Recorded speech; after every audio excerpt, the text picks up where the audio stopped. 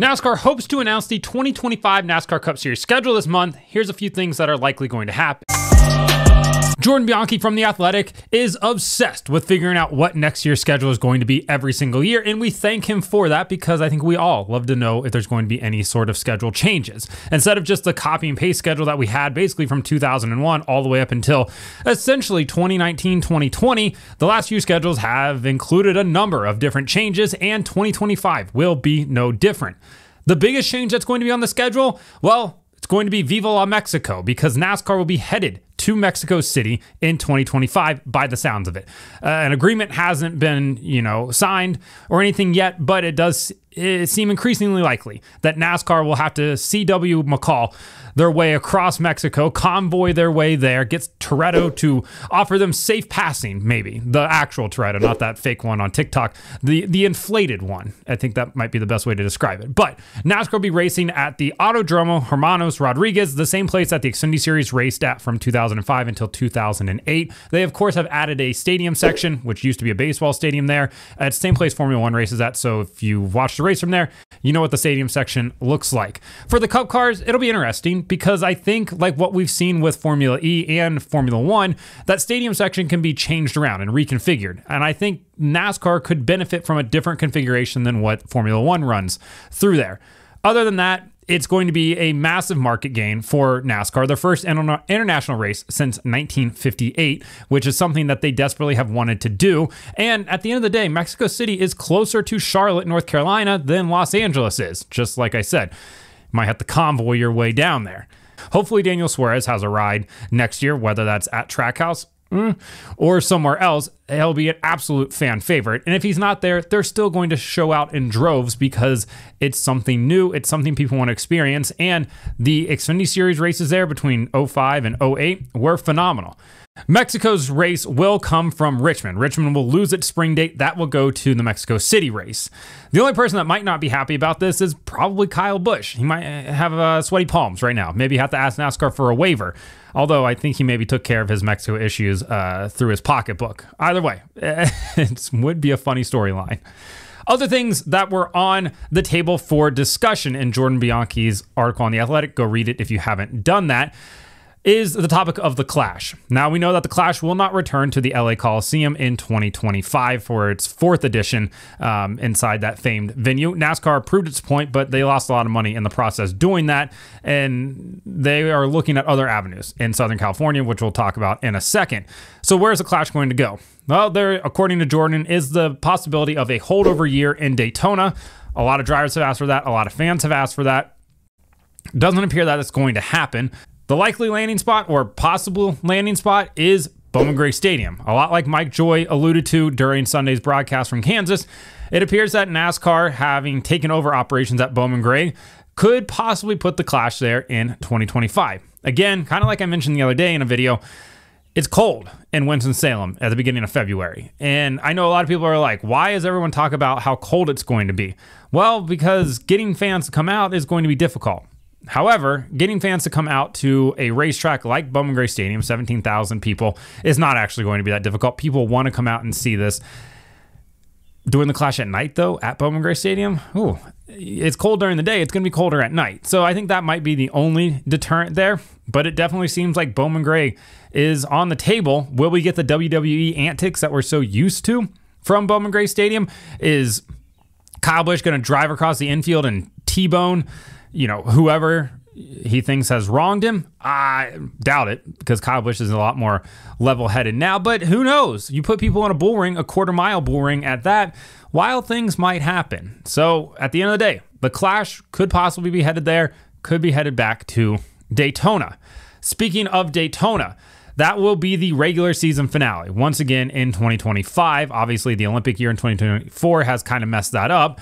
And then outside of that, with that having the regular season finale, talking about other potential off weeks or schedule changes that we've seen this year versus next year, Easter weekend will be an off weekend for the NASCAR Cup Series. I assume all NASCAR series. So everybody can stop complaining about wanting to take advantage of a great TV ratings night and enjoy chasing Easter eggs with their kids or hunting them or whatever you do with children. Another topic that came up is the discussion of the championship race and whether it'll be back at Phoenix or at Homestead. So we've seen 4, soon to be 5 editions of the championship race at Phoenix, and I hope you're ready for a 6th one because it sounds like it's going back there in 2025, much to the anger of every single person with eyeballs, except for the people of Phoenix. And the reason they're not taking it out of Phoenix, too many people buy tickets. The people of Phoenix are suffering Stockholm Syndrome, and NASCAR is their captors at this point. NASCAR has convinced these people that this is a good racetrack and good racing. Meanwhile, everybody outside of it is looking at them like they're just suffering from heat exhaustion, and they're delusional at this point because everybody, like I said, with eyes, even if you don't have eyes, I bet with ears, you probably even know that this race absolutely stinks. It is not a good track for especially the Gen 7 Cup car. Now, maybe will a softer tire, if that's what they're able to get out of it, make the racing better? Probably. But like Jamie McMurray said, there hasn't been a good race at Phoenix in the better part of 20 years. Honestly, when's the last time you left a Phoenix race going, that was a pretty good race? I mean, I'll tell you this, I've seen every Phoenix race since 2001. Not once have I ever walked out of Phoenix being like, yeah, that was actually a pretty good race. There was one time, back before the reconfiguration where guys were running that top line through what would have at that point been 3 and 4, now 1 and 2. And it was somewhat interesting. Other than that, I'm pretty sure Michael Waltrip was in contention for that race. Actually, I know he was because I believe he finished 2nd that night. And I was like, is Michael Waltrip about to get a non-restrictor plate track win? Nope, never did. But in the Cup Series at least. So for all the hope that we had of going back to Homestead or going literally anywhere that wasn't Phoenix, all been dashed. They're going back to Phoenix because too many people buy tickets. Buy tickets to Homestead. Stop buying tickets to Phoenix. Phoenix is not fun. It's not a fun racetrack. Having said that, maybe I'll be at the Phoenix finale this year and I can determine for myself if it's a good race or not. But on TV, not a very good race. I think much to everyone's dismay, that is going to happen again in 2026. On the other hand, the topic of Canada came up again. And as much as we all want to visit our friends in the Great North and see Leroy and Leroy and sing that wonderful national anthem, "Oh Canada, our home and native land, we pledge allegiance to Stuart Freeze and one nation under maple syrup," and something about liberties and sometimes you have freedom there, whatever. You know the whole song. Yeah, it doesn't seem like it's going to happen. 50-50 shot of going to Montreal seems to be on the table. And honestly, if they're taking away an oval, adding Mexico City, adding another road course, especially with how poorly the road course package has currently been racing, not something I think anybody really wants. So if Montreal doesn't make the schedule, I don't think anybody's going to lose sleep over that, especially if Mexico's being added. At the same time, of course, NASCAR wants to get to Mexico. Montreal is a major market that they would love to be in, even though it's, practice France at this point. It still is a famed racetrack and a market in a country that they obviously want to tap because they have the Pinty Series.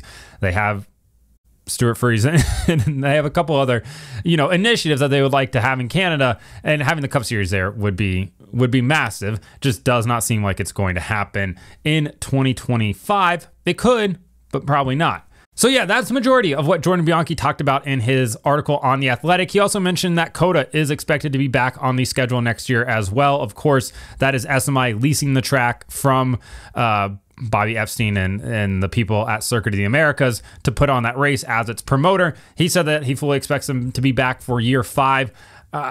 Again, COTA is one of those tracks I could do with or without on the NASCAR Cup Series schedule. I don't think that it produces that great of racing.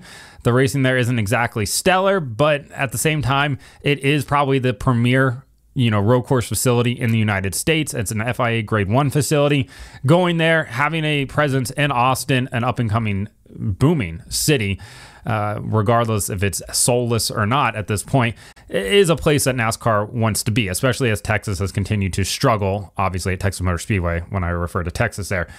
So yeah, that appears to be what's happening on the 2025 NASCAR Cup Series schedule. If NASCAR does announce it this month, I think everybody in the industry would be absolutely ecstatic, and we won't have to listen to the guys over at DBC complain about the schedule not being out until, August, October, November, whenever it came out last year, because that certainly didn't get old after the 18th episode in a row that they talked about it. So let me know in the comments what you think about the schedule, potential schedule changes, what you'd like to see. Like and subscribe to the channel. Follow me on TikTok at BreakHard, Instagram and Twitter at BreakHardBlog.